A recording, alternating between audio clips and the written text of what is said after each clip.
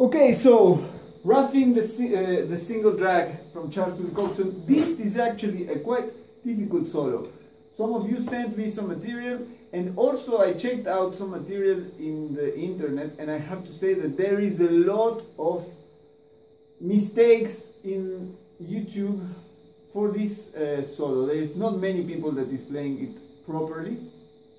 This is a swing solo first, because it's from the book that it's called Swinging Modern Rudimental Swing Solos, rudimental and swing. So you have to play the rudiments in a swing way, but they are the rudiments still. So the drag, it's a drag. It's not a triple stroke roll, which would be this.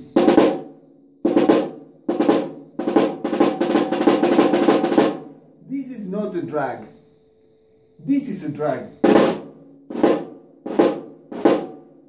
Or even more close would be like a Scottish way of playing it.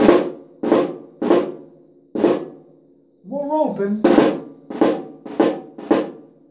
but not more open than this. So you have open, closed, and Scottish closed. Right? That's it. These are the three correct different ways of playing it, and there are many millions of not correct ways of playing it, which can sound very musical, I don't deny it, but it is not a drag, and this solo was composed for drag, for making the drag rough, roughing the single drag in a swing way. So we are going to practice in order to get this swing feel. That this is the second mistake that I see in many videos. You have to have the swing groove in your mind, not the metronome necessarily. Try to avoid the metronome. I will explain why in other videos. But let's practice the first two bars alternating with swing.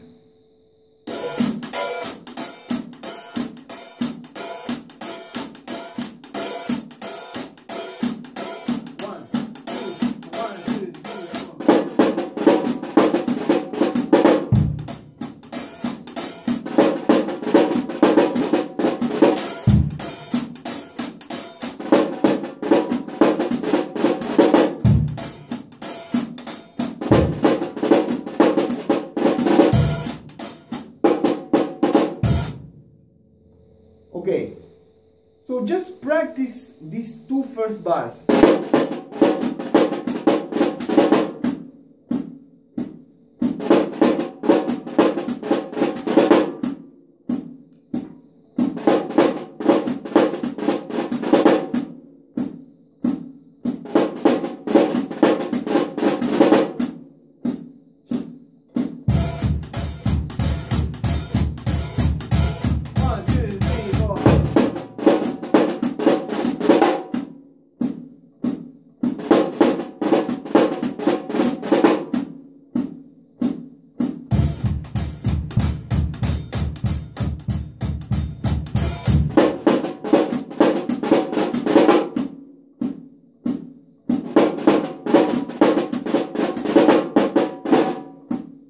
And so on, just to get the feeling. Okay, try that, just two bars, and then try to play the whole solo like you were playing it, without the metronome, or with the metronome if you want. Try to play it without, but try to get this feeling. 1, 2, 1, 2, 3, 4.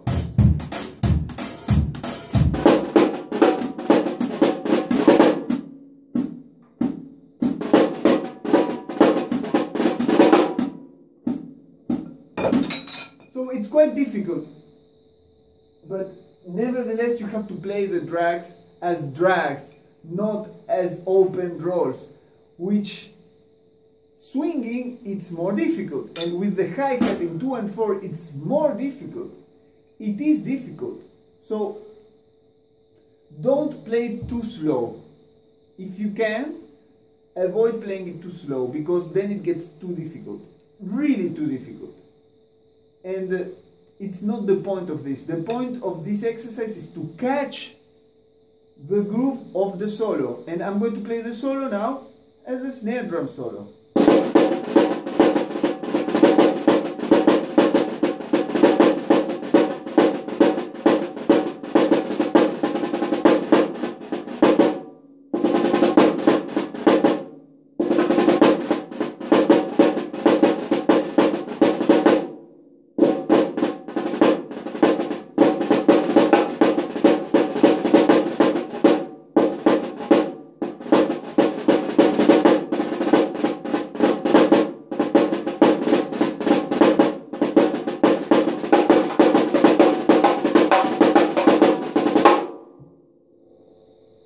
I play these last accents with a rim shot because I think that for this solo in the ending I imagine Gene Krupa, you know, dancing.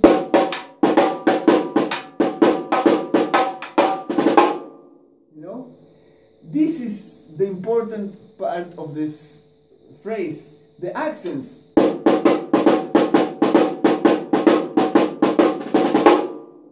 And then you have to add the drags.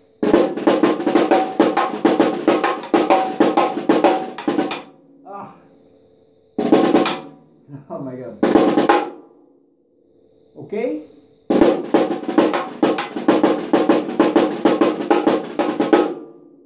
Right.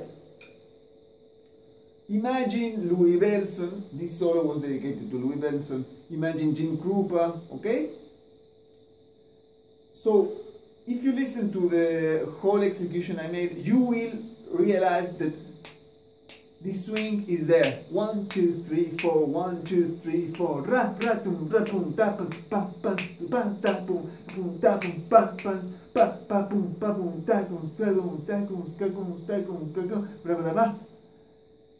Even if I cannot play it right now, the whole solo with the hi-hat in 2 and 4.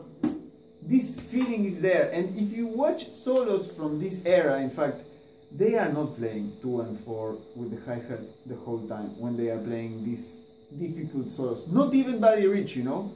It's not an exercise, a coordination exercise. It's a solo. It has to be musical and beautiful, not coordinative or theoretical. So play it without the metronome, make it swing through your heart, not with the hi-hat, not with the metronome, with your heart. Make the length of these notes last as long as they need. Don't rush, okay?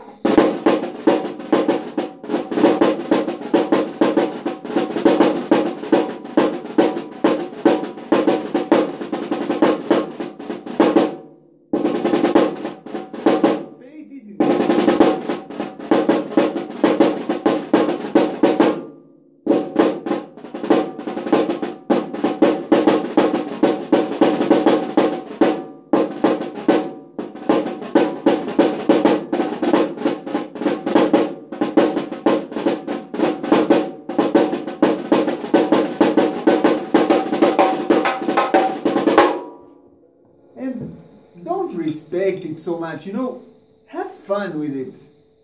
Alright? See you on Monday.